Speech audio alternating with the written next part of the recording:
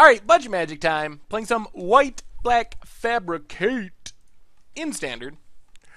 And this hand is reasonable. We got some spells, a removal spell, some creatures. No Fabricate cards to combo with our... Well, I mean, essentially, Syndicate Trafficker and Zulaport Cutthroat are both combo pieces. But we don't have any Fabricate cards to combo them with.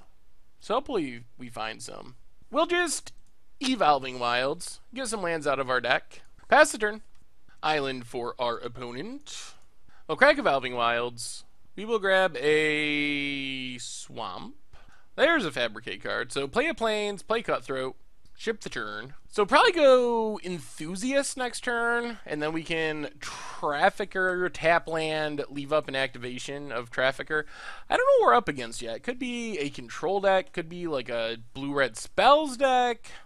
Alright, looking like blue-red spells, blue-red Colossus.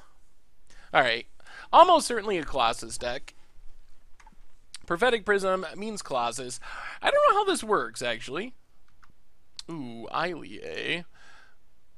Well, let's get in with Zulaport Cutthroat. Put our opponent down to 19. Then we'll play the Swamp. Weaponcraft, Enthusiast. Go wide with servos. Servo up some damage. That's the turn. Oh my goodness.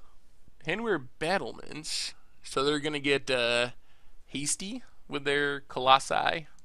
Oh man, this hand is so good. Well, let's do some attacking. Uh-oh. Spatial Contortion on our Cutthroat. Okay. Drain for 1. Sure. Let's Syndicate Trafficker, because it's kind of aggressive. And then next turn we can Cutthroat in Ilie. I feel like our deck might be good against the Colossus deck just because we have so many chump blockers. There's a Puzzle Knot. Draws our opponent a card. Also loses them a life, which is pretty relevant. Down to 15. And there's Glint Nest Crane. Gonna slow down our beats a bit. What does our opponent find? Foundry Inspector. Well, they're getting close to Colossus time. There's Evolving Wilds. So play Evolving Wilds. Do we even attack? I want to get in damage. Tap lands are again coming back to haunt us. Problem is if we attack, we're going to have to... Well, let's play Cutthroat. Then let's attack with Syndicate Trafficker. Opponent blocks. So that means we need to sack a servo, drain for 1, and kill the Glint Nest Crane. And just pass the turn. So no Ilie down. Maybe we should have focused more on that. Ilie can get to Vindicate status pretty quick on this board state. So this would be a gain 2. This would be gain... Well, I guess we'd have to sack a lot. We don't have much toughness on the battlefield, so probably better this way. There's the Foundry Inspector for our opponent. And Cultivator's Caravan. Well, 3, 4, 5, 6, 7, 8. So next turn, they're going to be able to empty pretty much any number of Colossuses out of their hand. Crack Evolving Wilds. Maybe we just kill Foundry Inspector while he can turn on Cultivator's Caravan. Let's grab a Plains. Draw a tap land. Well, let's get in with Syndicate Trafficker. If our opponent wants to block, that's fine. I'm assuming they don't. Opponent takes it, drops to 10. So we'll just play Ilie. Forsaken Sanctuary, pass the turn. So how many Colossuses? Well, there's at least 2. If our opponent has 1, they have another one. Thanks to Sanctum. Alright, Foundry Inspector. 3 cards in hand. Key to the City. 2 cards in hand. Metalwork Colossus for free. Sacks. Gets another Colossus, I assume? They can't cast Elder Deep Fiend. They do get the Elder Deep Fiend. Oh, they can off Cultivator's Caravan. Alright. Well, let's see what our opponent does here. They would have to sack their Colossus. Alright, there's a Colossus. So 2 Colossi and Elder Deep Fiend in hand. The bigger problem is... Okay, if they tap to give 1 haste, then we can kill 1. Alright, they go to give Metalwork Colossus haste. And discard Elder Deep Fiend to make it unblockable? Well, let's just Anguish Unmaking.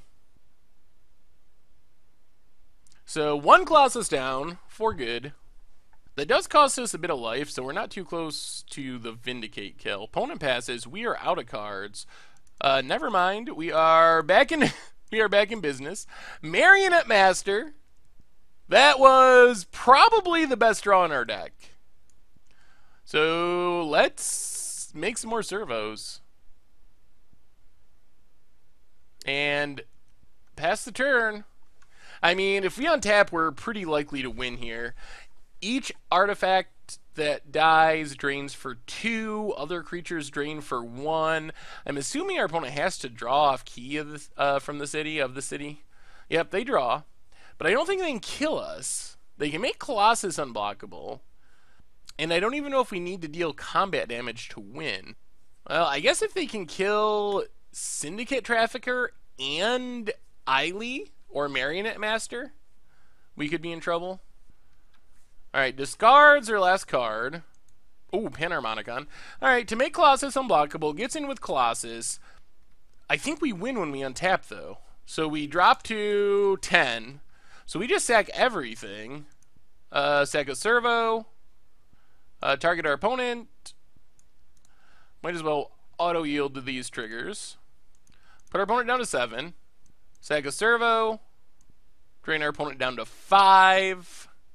Is this going to be Xaxes? Sack a servo. And our opponent scoops it up. Ooh, black-white Fabricate. So against this deck, we probably want Quarantine Field, we probably want Angelic Purge, we definitely want Fragmentize.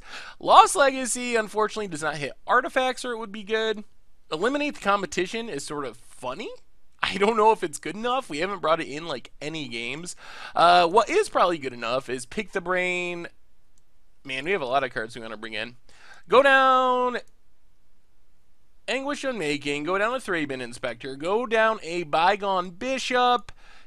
I think we're going to go down our Grasp of Darknesses, since they don't kill a lot of the stuff we want to kill. They hit the cost reduction stuff in Glintnest, but that's not all that exciting. And we got to make 2 more cuts. 2 more. I mean, the good news is we got a lot of sideboard stuff. The bad news is I don't know what to cut. Maybe we just go down to 1 Thraben Inspector. Try it like that. This hand is overloaded with action, but lacking in land, so I think we got a mulligan. This is actually pretty fine. Our opponent's also mulliganing. So we get to... Oh, geez.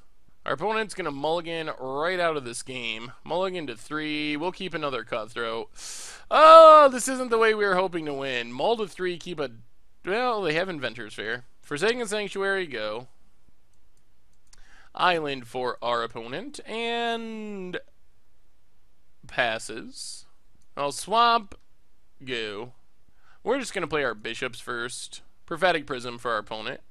I guess it's not impossible that they win, but it seems very unlikely on a Mull to 3. I don't know what the odds are, but they have to be incredibly low. So let's Bygone Bishop. Pass the turn. So we can Bygone Bishop again next turn, and then most of our hand comes with 2 clues, which is pretty good. Foundry Inspector. Our opponent is still playing Magic, which is pretty impressive considering the mulligans. Let's get in with Bygone Bishop. And then just play another Bygone Bishop, get a clue. Pass the turn. Opponent has land number 4. Oh my god. That is Sky Sovereign. Okay. I don't know if we can beat Sky Sovereign. Oh my lord. We're gonna lose. Angel of Invention. Well, let's transgress the mind. Oh my god. Well, I guess we should have just transgressed the mind. I seriously don't know if we can beat Sky Sovereign. I mean, we can draw a removal spell. Oh my god. Oh, and I just attacked into Sky Sovereign. Oh! Well, I mean, I guess the good news is it was going to die anyway when our opponent attacked. So we didn't really lose much by that attack. It still looks bad, though. Because our opponent's just going to attack with Sky Sovereign and shoot down our creature anyway. I mean, so we didn't lose anything there. Still, I guess we shouldn't have attacked. I don't even know. Maybe that wasn't even a punt, all things considered, since it was dead. We draw land, so let's play a Zulaport Cutthroat, play a land, play a Zulaport Cutthroat, pass the turn. Still, we're just going to die to that Sky Sovereign in the air, and our opponent's even gaining life now. Oh, we're seriously... There's a Glint Nest. Oh my god. Oh, this is unreal. Scrabby Scrounger for our opponent. Plays Scrounger, so now they get to attack with Foundry Inspector as well? This is absurd. The odds of winning on a Molda 3 are... I don't even know. Someone asked me to look at the odds on a Molda 4 the other day, and it was about 15%. I'm assuming Molda 3 has to be somewhere in the neighborhood of 0%. But it is going to happen this time. Down to 7. Oh my god, okay. Quarantine Field. So we're back to sort of having a slight chance. We got to chump with our Cutthroat. Hope our opponent whiffs on removal. Chump with the Cutthroat. Hope that we draw an untap land and can Angel. Hedron Archive. Okay. We're not dead. Opponent goes to combat. Attacks with everything. We chump. I mean, Angel or bust. We're down to 4. There's an untap land. Angel of Invention. Oh! I mean, we're... Our opponent mulled to 3, and we are just barely hanging on for dear life. I mean, our opponent can just draw an Elder Deep Fiend, and we're dead. And I'm sure there's other things that have a similar effect. Key to the City does not just make us dead. It puts us to 1. Opponent goes to combat. And just passes. Well... Angel of Invention.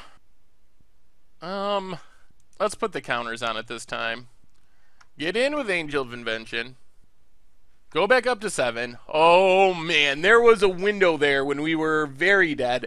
We are still dead to Elder Deep Fiend. Right here. Well, no. 1, 2, 3. We're not quite. Cultivator's Caravan.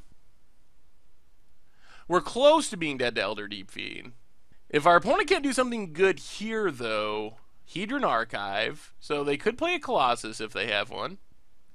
And Panharmonicon, well, even though it looks like we might survive, it's pretty amazing that our opponent got that close on a Molda 3. Well, Angel of Invention, number 3. They do stack pretty well. Let's make servos. Let's attack with everything. Wow, that was so close. Oh my goodness, and we got there. Well, oh man. It's sort of embarrassing that it was that close on a Molda 3, so congratulations to our opponent. We had to essentially get lucky to not be dead by drawing a removal spell. And not incredibly lucky. We brought in a bunch of removal, but still, the odds of us drawing a removal spell in that turn were not good.